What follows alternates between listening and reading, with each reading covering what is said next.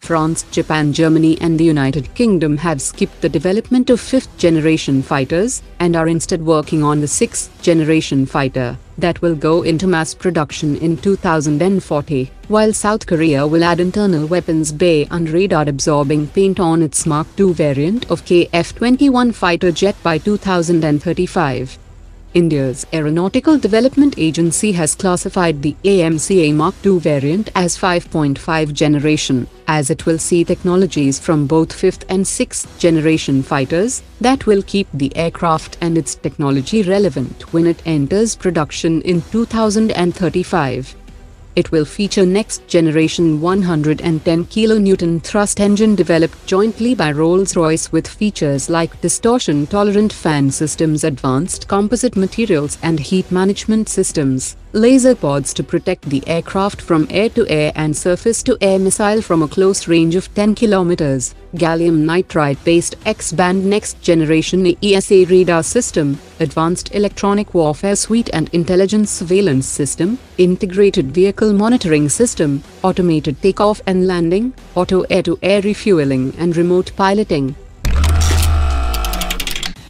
During a virtual summit, the Swedish Defence Minister Peter Hultqvist has made a pitch to sell the Saab's Gripen fighter jet to the Indian Air Force, and this is the second time a top Swedish government figure has pushed the Gripen aircraft for the 1.3 lakh crore rupees tender to make 114 fighter jets.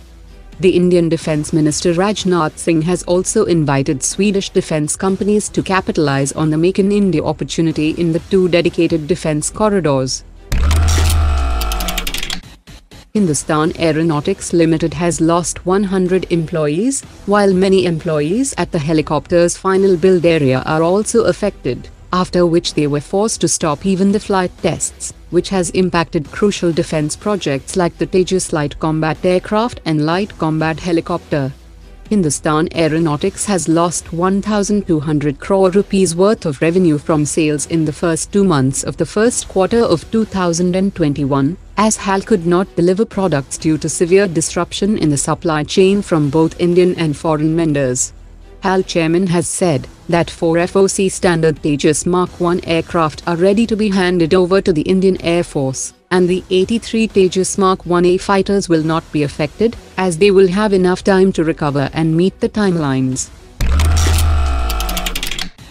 The Indian Air Force currently uses the SAP 518 jammer pod on the Su-30, and has also released several tenders for indigenous development of various components of the Israeli ELL-8222 airborne self-protection jammer pod. We had reported in November 2020 that the DRDO developed advanced self-protection jamming pod will soon enter production with 8 prototypes that will be used for final rounds of flight testing that will be done in collaboration with Indian Air Force on its Su-30 fighter jet. As per latest reports, the production has started by the private sector firm Aditya Precitech Private Limited, that will undergo user acceptance trial on the Su-30, and might find its way on the MiG-29 and Tejas Mark2 fighters.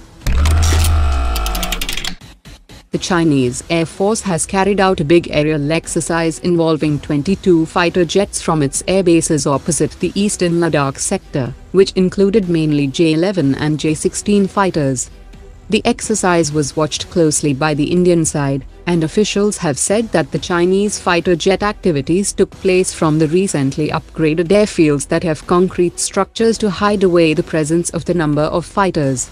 The Indian Air Force has an edge over the Chinese Air Force in the Ladakh region, as the Indian combat aircraft can take off from planes and reach the mountainous region very rapidly.